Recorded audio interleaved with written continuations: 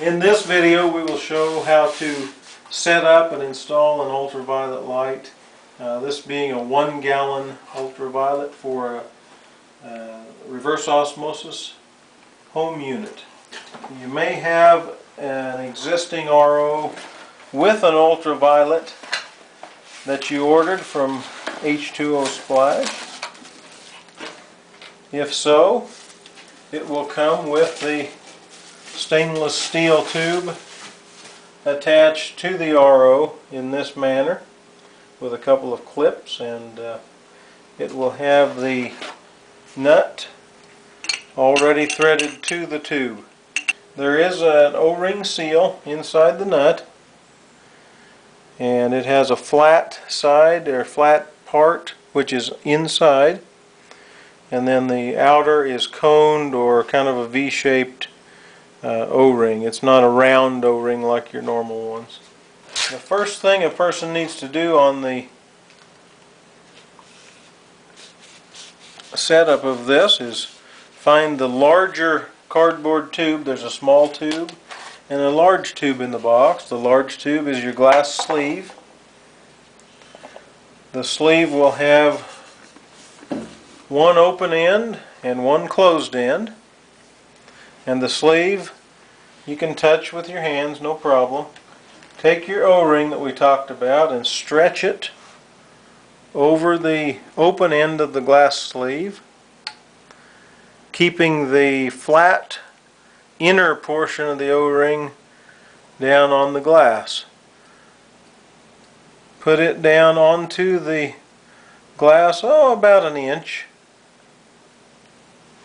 like so.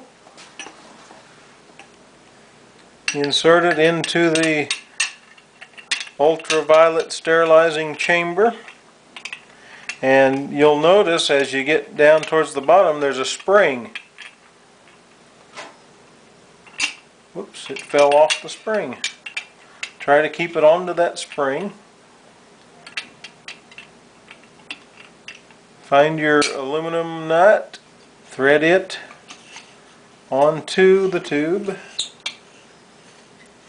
Now again, if you had this already installed on your RO system, you'll have to take the nut off and the O-ring out and find the sleeve and insert the sleeve. We don't insert the sleeves because we've had some break in shipping when they've been inserted into the sterilizing chamber. Next, find the ultraviolet bulb. Remove one of the end caps from the cardboard tube and only touch the ceramic white ends of the tube of the bulb. If you touch the glass, it'll cause hot spots and possibly premature bulb failure. If you do touch that glass, you can clean it with an alcohol, rubbing alcohol or Windex, some type of a good glass cleaner. Take your sterilizer tube, or if it's mounted to your RO, that's fine. Just slip your bulb in to the sleeve.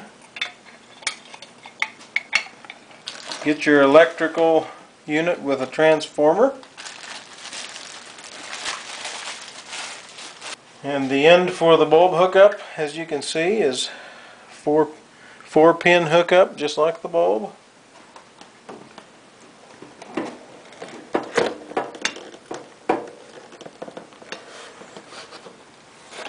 Slip the bulb in, and your black cover will cover your end there so no ultraviolet light can escape. And then you just need to make sure you have a good grounded plug-in, and this actually cuts down to a 12 watt for the 1 gallon ultraviolet system.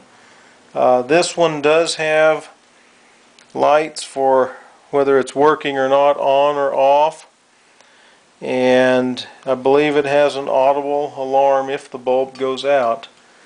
And if you really want to check, you can slip this back and just make sure it's lit by pulling it out just slightly. And you can see, if you don't have fittings in your hookup, that the bulb is lit. Don't want to look directly in there, but your bulb is lit and your indicator light is green. The other part of installation, if it's a new installation, is the plumbing. And on the RO system, the ultraviolet light is the last stage of the RO unit. So you'll come out of your faucet line, and instead of going to the faucet, your fitting will be here, and it'll go into that side, out this side, and then right up to your faucet. So again, the UV light is the last stage in the RO system.